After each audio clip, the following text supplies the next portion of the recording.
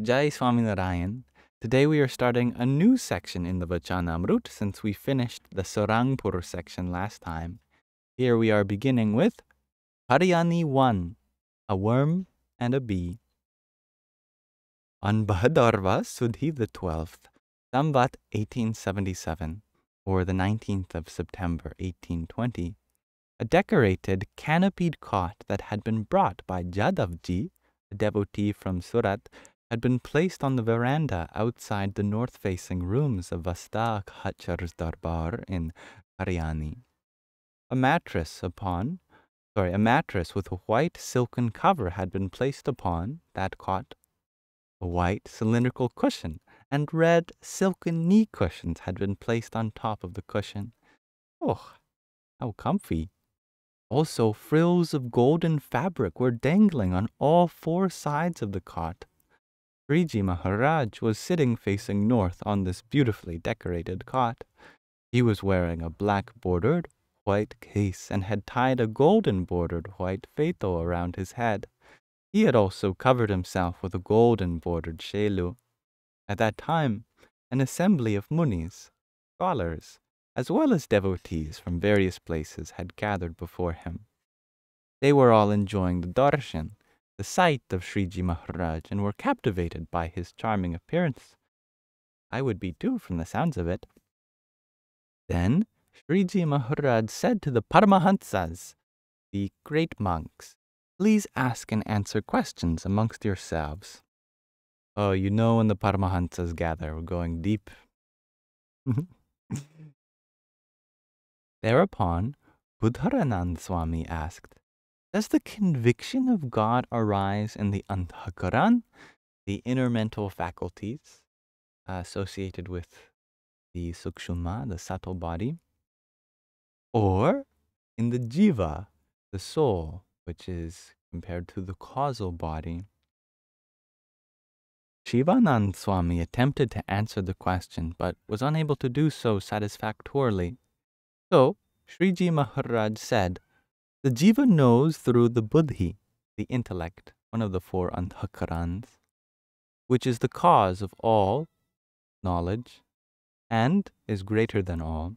That buddhi resides in the man, the mind, in the chitta, the consciousness, in the ahangar, the ego, which are the other three anthakarans, in the ears, in the eyes, in the nose, and the tongue.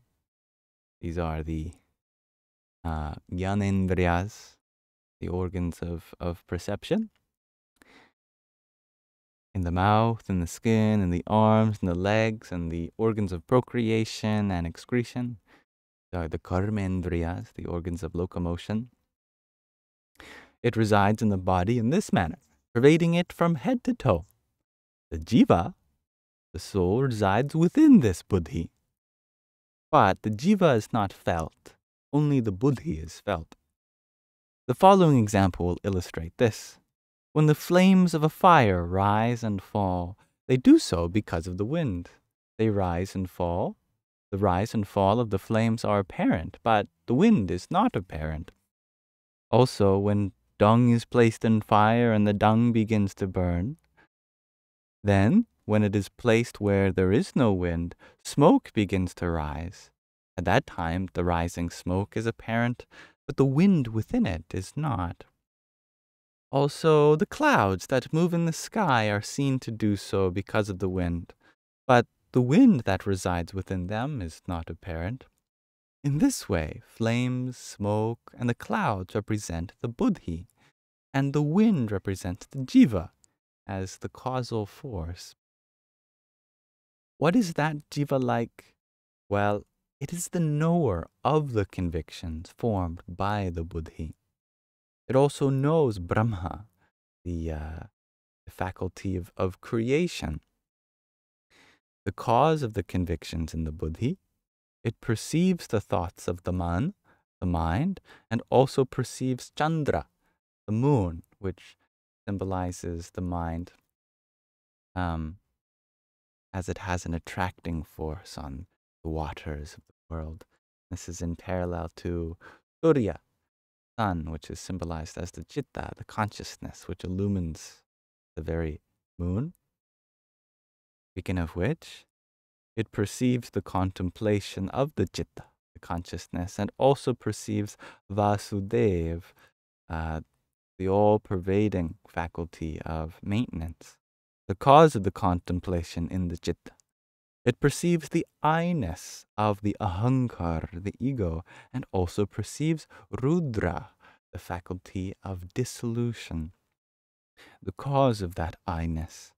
In this manner, the jiva perceives the 4 andhakarans, the 10 indriyas, their vishais, their objects of experience, and the presiding devas, who allow one to discriminate among those vishais. Moreover, it does all of this simultaneously. That jiva appears to be in one place.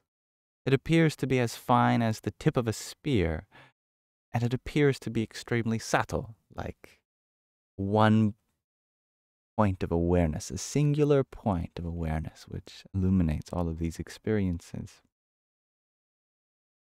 It appears so because it is associated with the buddhi. But when that jiva is known as the illuminator of the body, indriyas, andhakaran, their presiding devas, and the vishais, it appears to be extremely vast, and it appears to be pervasive. That is when it is not associated with the buddhi. The jiva is known not by the indriyas, but by inference.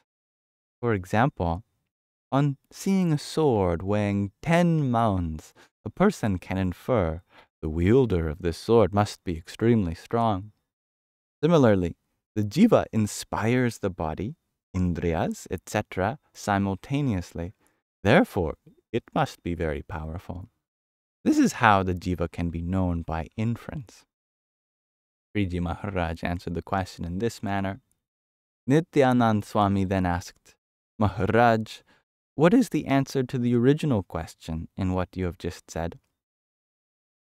Sriji Maharaj clarified, well, the answer is that when the conviction of God has developed in the buddhi, one should realize that that conviction has also developed within the jiva. How does that happen? Well, the conviction initially develops in the indriyas, in the sense organs, then in the ahankar, the ego, then in the chitta, the consciousness, then in the man, the mind, then in the buddhi, the intellect, and then finally it develops in the jiva. So Sriji Maharaj replied in this manner. Again, Nityanand Swami asked, Maharaj, how can one know when there is conviction of God in the indriyas? How can one know when there is conviction of God in the andhakaran, the inner mental faculties? And how can one know when there is conviction of God within the jiva, the soul? Sriji Maharaj replied, the conviction of God which is in the indriyas should be known as follows. Of all the objects in this world which are seen, heard, smelt, or touched, some are pleasant and some give misery. Some are liked and some are disliked. Some are appropriate and some are inappropriate. If no doubts arise, even when all of these aspects are apparent in God, that should be known to be the conviction of God in the indriyas. I believe, that is to say, despite the variety of seemingly contradictory objects of our experience, if we realize God to be immanent within all of these spectrums of duality, and God is said to be realized in the indriyas, in the senses. That is my opinion. Further, of the various effects of the 3 gunas, the qualities of sattva gun, quality of goodness, purity, rajogun, the quality of passion, activity, and tamogun, the quality of darkness and ignorance. The effect of tamogun is laziness, sleep, etc. The effect of rajogun is lust, anger, etc.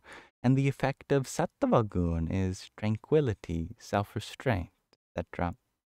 If no doubts arise even when all of these are noticed in God, then that should be known as the conviction of God in the Antakaran, the inner mental faculties. Due to Nirvikalpa Samadhi, Rushabdev Bhagwan wandered eccentrically, keeping a stone in his mouth. Although his body burned in a forest fire, he remained totally unaware of it. So, if no doubts arise when such a gunatit, quality-less state beyond the gunas, is apparent in God, then that should be known as conviction of God in the Jiva, the souls. For example, ships which travel in the sea carry an iron anchor with them. When thrown into the sea, if that anchor is immediately retracted before it reaches the seabed, then not much effort is required. It comes out immediately. However, if it is allowed to reach the seabed before it is retracted, then it comes out only after much effort. But if it is allowed to descend gradually, and it settles and lodges itself into the seabed, then it cannot be pulled up by any means. It cannot be retracted. Similarly, when a person develops the conviction of God in their jiva, that conviction cannot be dislodged in any way whatsoever.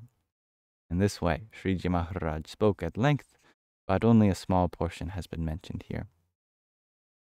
Then, Chaitanyanand Swami asked, Maharaj, God is beyond the mind and speech. He is gunatit, without qualities. How then can the mayic indriyas and antakaran perceive him? Sriji Maharaj replied, when the jiva, the knower of the body, indriyas, and antakaran, becomes eclipsed during the state of deep sleep, its indriyas and antakaran also become eclipsed in that deep sleep. At that time, God inspires that jiva. When the jiva enters the dream state from the state of deep sleep, the dream-related locations, pleasures, vishayas, and the jiva are all inspired by God. He inspires them during the waking state as well. In this way, God inspires the jiva both when it is conscious of the body and when it is not.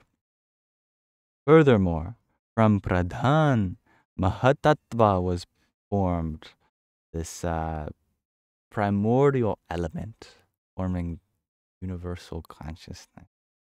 From mahatattva, the three types of ahankar, egoity, were formed.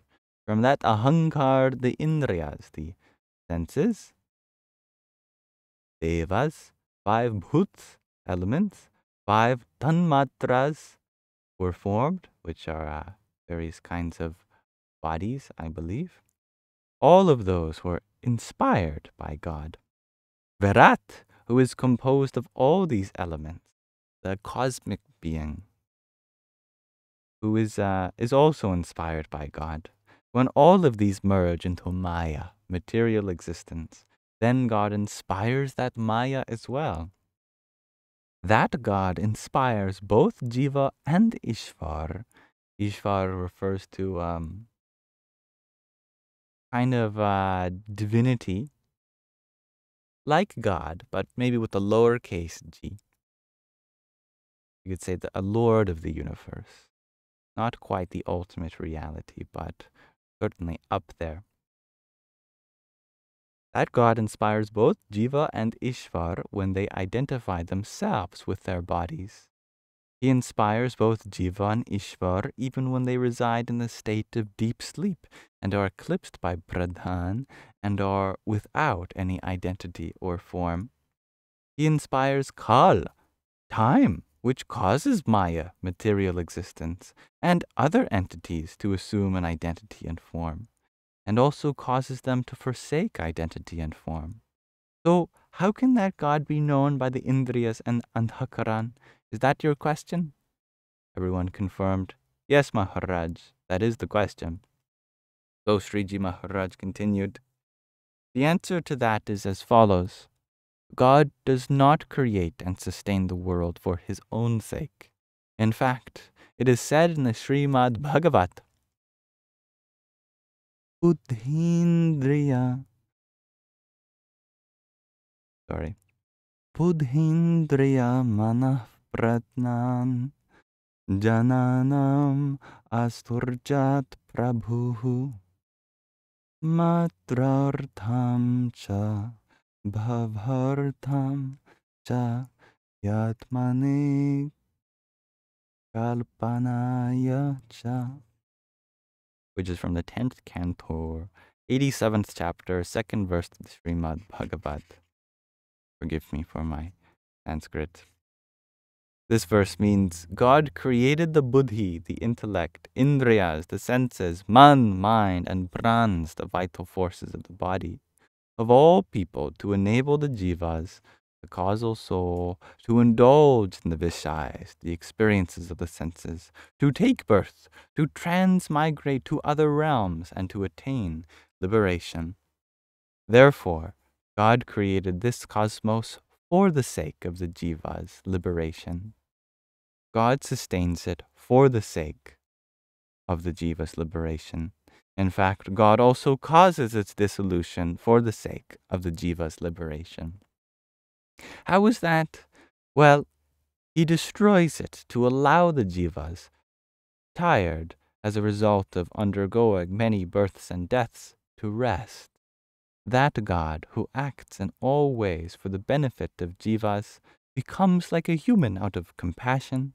Then, when the jivas maintain profound association with the sant, the saint of that God, why should they not be able to know him? They certainly can know him. Thereupon, Bhajananand Swami asked, why then, Maharaj, does the Vedic verse claim, Yato vacho nivartante aprapya manasa saha, from where speech returns along with the mind without having attained Brahman? From the 2nd canto, 4th chapter, 1st verse of the Taittiriya Upanishad. Sriji Maharaj replied in a pleased tone, well, in that case, the facts are as follows. Prithvi, earth, resides in Akash, space, but does not become like Akash. Jal, water, also resides in Akash, but does not become like Akash. Tej, fire, also resides in Akash, but does not become like Akash. And Vayu, air, also resides in Akash, but does not become like Akash. In the same way, the mind and speech do not attain God. Then, Nityanand Swami raised a doubt. Maharaj, the Shrutis and Smritis, that which is heard and that which is remembered, the scriptures, the oral tradition, claim Niranjanaha Paramam Samyam Upaiti, which is from the 3rd canto, 3rd chapter, 1st verse of the Mundaka Upanishad. One who is free from the blemishes of Maya, material existence, attains qualities similar to those of the Supreme Being, i.e. God. Sriji Maharaj then said, what I just mentioned is regarding the mind and the indriyas of non-devotees. The mind and indriyas of devotees of God, however, do attain God realization.